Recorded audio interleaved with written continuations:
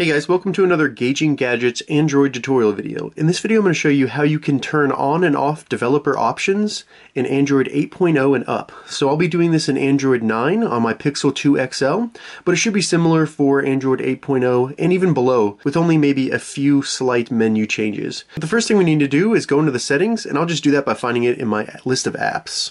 So we have settings right here. Once we're in settings, scroll all the way down the bottom until you see About Phone. Once we're in About Phone, we're going to scroll all the way to the bottom until we see the build number. All you need to do is tap the build number 6 times, like this. See how it's counting down? And then the last time it's going to ask me to enter my PIN because I have a lock on my phone, so I'll go ahead and do that. Once you enter your PIN, it'll say you are now a developer. Now to open up the developer options, all we need to do is go back to the settings, scroll down until we see System, select System, and then go to Advanced. From here we'll see Developer Options.